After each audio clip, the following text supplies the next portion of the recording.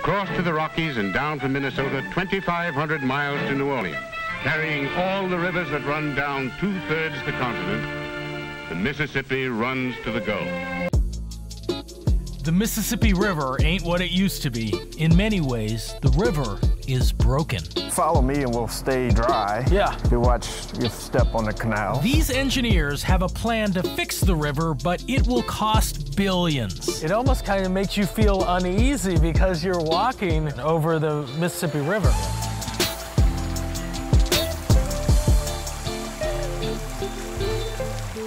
So what's wrong with the Mississippi? To answer that question, we need to take you down to the Big Easy. New Orleans is only here because the Mississippi River built it. Specifically, river mud is what built southern Louisiana out of nothing, thousands of years before Bourbon Street. It's on its way to the Gulf of Mexico. Today, the river is not building land like it used to. It's being stopped by levees that keep New Orleans safe, oil pipelines that boom the economy, the land is sinking, the sea level is rising, and Louisiana is quickly disappearing. Over the past 80 years, Louisiana has lost 2,000 square miles of land. How much is lost every day? Well, the stat we're using now is a football field every 100 minutes. To find a solution, scientists built this exact replica of the lower Mississippi. Using airborne laser scans and satellite data, robots cut every single detail into the scale model at Louisiana State University. This is about 190 miles of the lower Mississippi River. Reduced to the size of 2 NBA regulation basketball courts.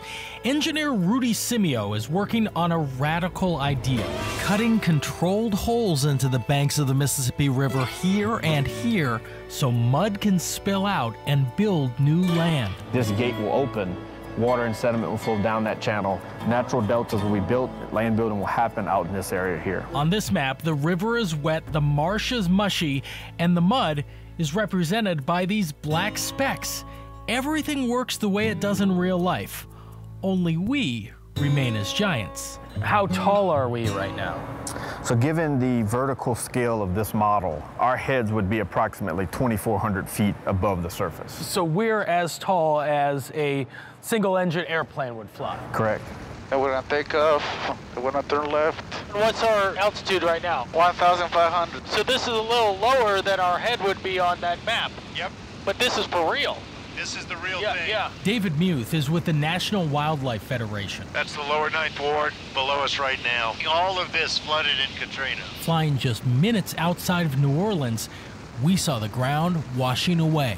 If you look at these marshes from the air, you see they're pockmarked. There's water What's that from? from subsidence and deterioration. There's no new sediment coming in. So that's the last stage before they break up and disappear.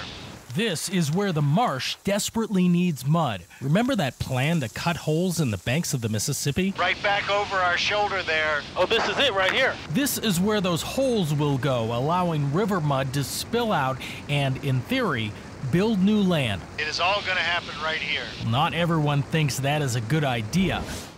Releasing mud also introduces fresh water into one of the best salty fishing estuaries in the world. This place is golden, man. It's golden. And they're turning it into complete crap overnight.